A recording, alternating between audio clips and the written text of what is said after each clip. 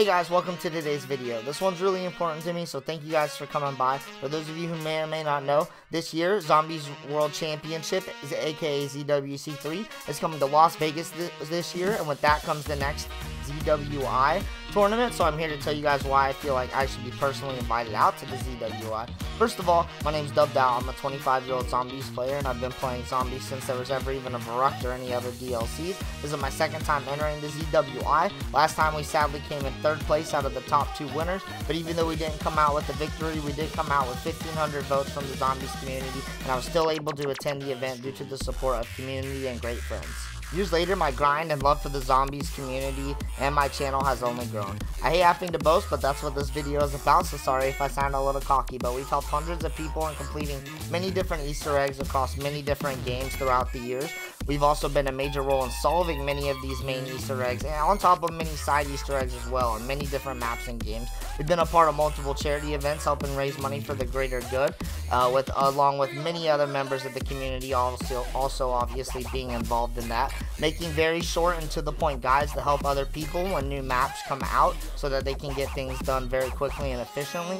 I've been the first to complete multiple custom Zombies map quests as well, and I've also greatly supported tons of members of the community in many different ways. We've also had the honor of joining the Obey Undead recently as a streamer and content creator, showing that I take my content and my zombies very, very seriously, and I also do well in a team environment on top of that. I may not be the very best player in any category, but I can put up a fight for sure in any category, such as high rounding, speed running, first room challenges, anything like that. I would feel confident as a player and a supportive teammate in almost any of those situations, being able to hold my own while not necessarily being the best at any of those categories. I also have a rather extensive knowledge about all zombie story timelines, so if history repeats itself and there's another trivia portion of the tournament, I would be a pretty good help in that situation as well.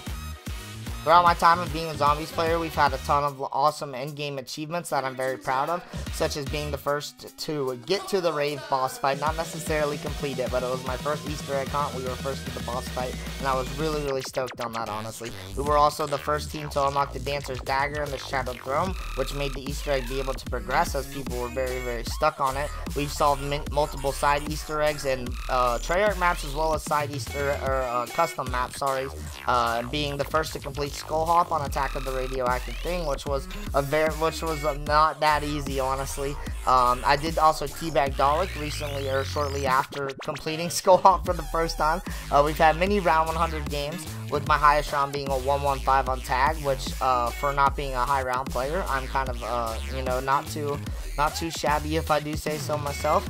We've helped raise $6.2 thousand for St. Jude with the guys at Zombies for Charity.